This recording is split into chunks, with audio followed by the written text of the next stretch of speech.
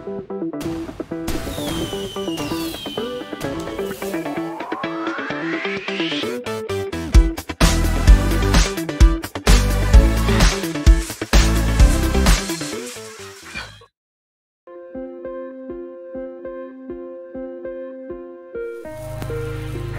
the 27th video, we will do about the 10th lesson in grade 9 syllabus, Electrolysis.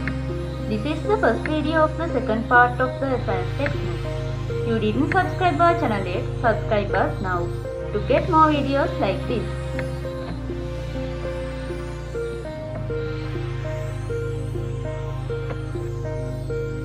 First, we will discuss about the electric conductor. The materials which allow to pass electricity is called the electric conductor. Solid, liquid and gas are the mediums that need to pass electricity.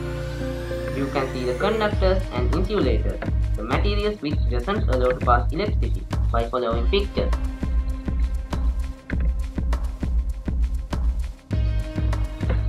After that, we will discuss about the electrolysis. The process that liquids which allow to pass electricity is called as electrolysis. The liquid related to electricity passing can divide into two groups: electrolytes and non-electrolytes.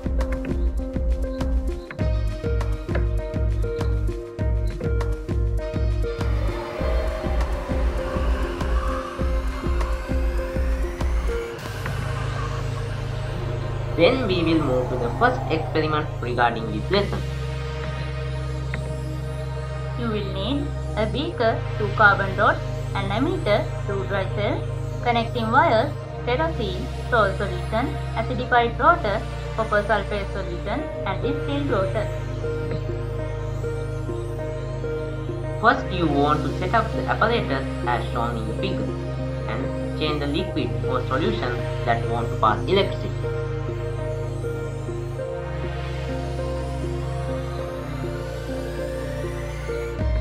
You can observe the ammeter deflections by the solutions like salt, copper sulfate and acidified water.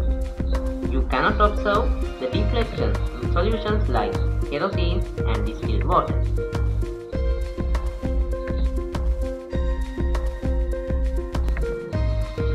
Then, we show you the conclusion of the above experiment. The liquids or solutions that pass electricity called electrolytes, and the liquids don't pass electricity called non-electrolytes.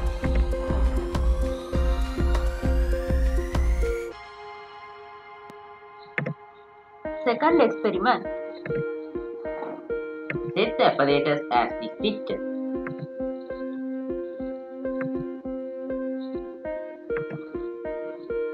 You can observe reddish-brown substance at the negative electrode, liberation of gas bubbles from positive electrode, and gradual decreasement of blue color.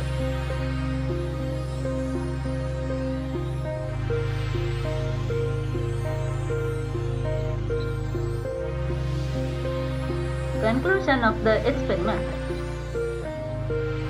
Copper sulfate undergoing the chemical change has turned into copper, a simpler substance. The chemical change effected by passing an electric current through an electrolyte called as electrolysis.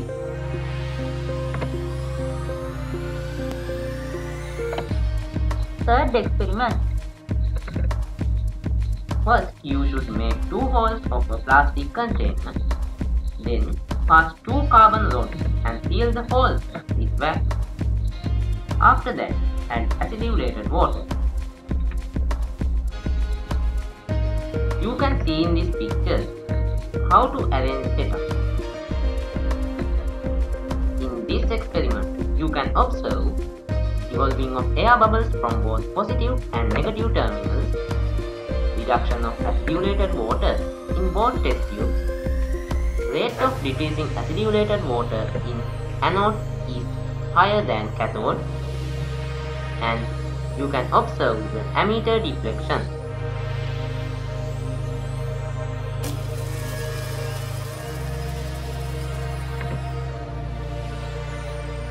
These are the 2 gases identified in test tube.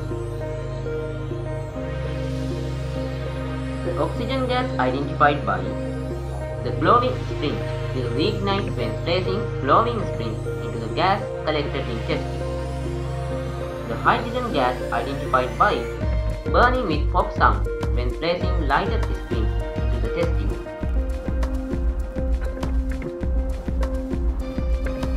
Applications of electrolysis. Extracting metals, manufacturing caustic soda, electroplating.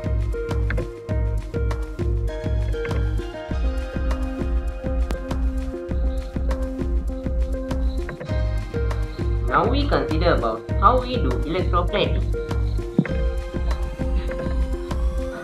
You need copper sulfate solution, clean copper plate, iron nail, beaker, connectors and 1.5 volt dry cell.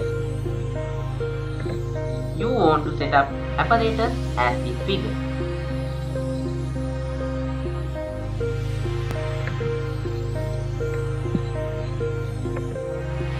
You can observe copper plate gradually dissolves and copper is deposited on iron nail.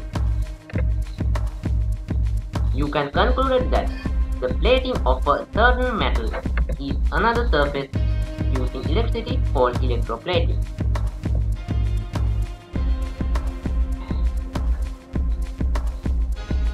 Characteristics of electroplating. The coating should be shiny, firmly adhere to the surface subjected to plating. It is with a confirmed thickness.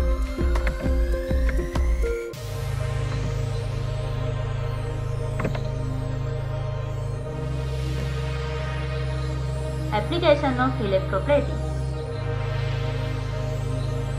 Protecting from rusting and corrosion, have attractive colors, giving a rich look with plating gold on jewelry.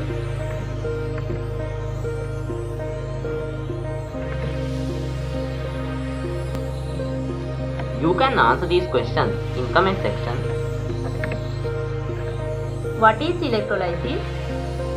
Mention 3 electrolytes. Mention the application of electrolysis. What are the characteristics of electroplating? Mention the application of electroplating.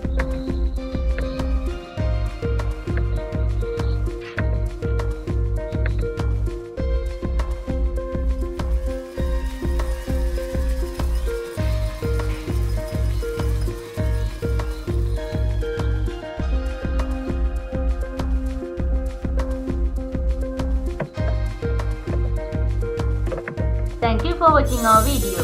Goodbye all!